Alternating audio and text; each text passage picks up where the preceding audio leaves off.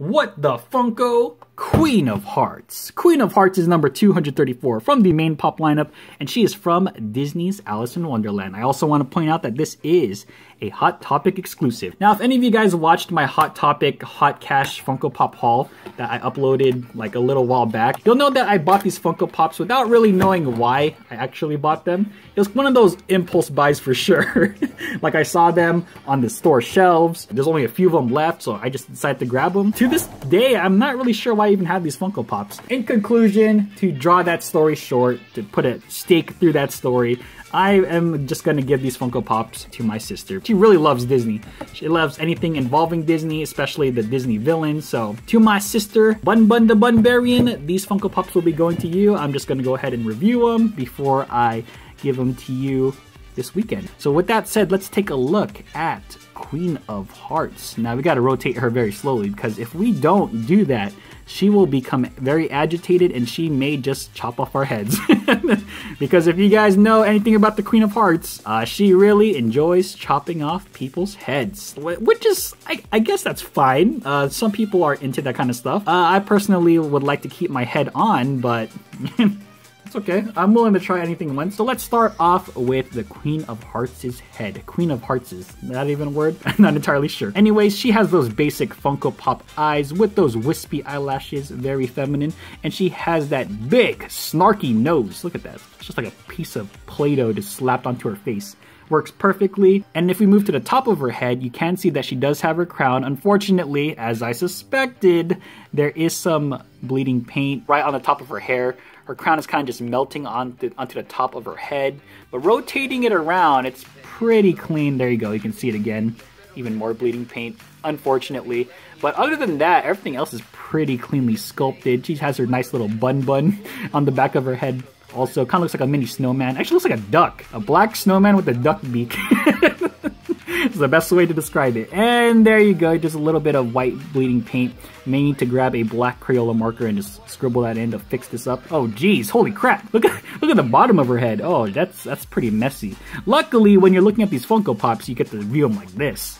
So you don't get to see the ugliness underneath her neck. But holy cow, man.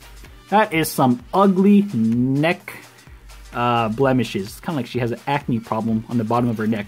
But it's okay. Moving on to the bottom of her dress. Holy, what is she holding? Oh my gosh, she's holding a bird. Okay, anyways, we're gonna look at her dress first. Looking at her dress, you can see the Queen of Hearts design all embroidered all over the body sculpt. This is very nice. You got some red and black contrast, and you have some yellow and black contrast, which just in general, this looks like a really awesome dress. You can definitely tell that she is commanding her position as the Queen of Hearts.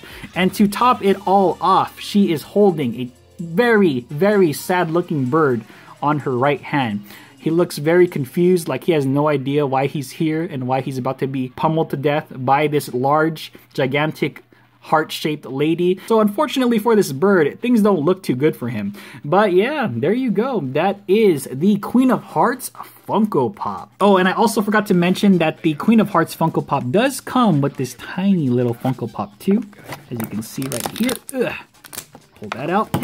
Now, I'm not entirely sure who this is or what this is from Alice in Wonderland, but feel free to let me know in the comment section below. But I always enjoy the fact that some of these Funko Pops do come with these little tiny Funko Pop figurines. It really adds personality to the characters that these tiny little Funko Pops come with.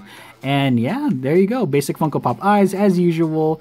Tiny little sculpted eyebrows. I really like his hair. Like, man, this guy, ooh, he's styling. And he also has this nice pink little nose. They really... Oh man, oh that's unfortunate. He's got some moldwork crotch issues going on. But other than that, this is a nice little Funko Pop figure that comes with the Queen of Hearts Funko Pop. And in my personal opinion, if you like Queen of Hearts, if you like Alice in Wonderland, yeah, definitely get this Funko Pop. Again, I don't really know too much about the Queen of Hearts or Alice in Wonderland. Like, that's not really my thing.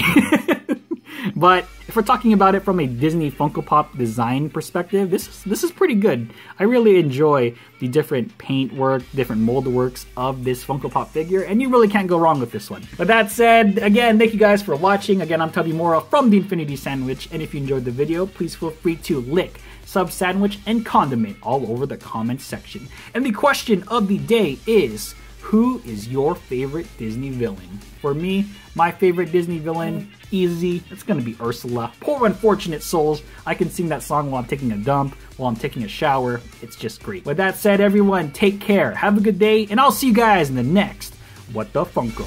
Take care, everybody.